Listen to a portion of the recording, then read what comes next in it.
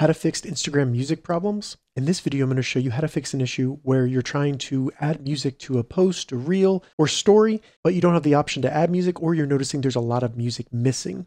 And if this video helps you, please consider giving it a like and also subscribe to my channel because that really helps me out. So some music on Instagram is not available simply because of licensing issues. So this is just a normal thing. But if you've made your Instagram account a business account, that also comes with restrictions on what music you can use. So if you're having this issue where you can't find certain songs, we can switch to a personal or a creator account, and this will allow us to get access to that music. So to do that, simply navigate to your profile, then select the three lines in the top right. After that, scroll down until you see For Professionals.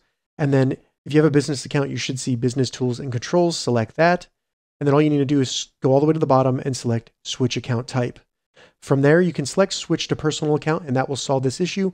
But if you're using any of the ads or you want to have insights on your post, go to Switch to Creator Account, select Switch. This will retain your insights and things like that from your professional account, but you will now have access to the full catalog of music on Instagram. If this video helped you, give it a thumbs up and please consider subscribing to my channel.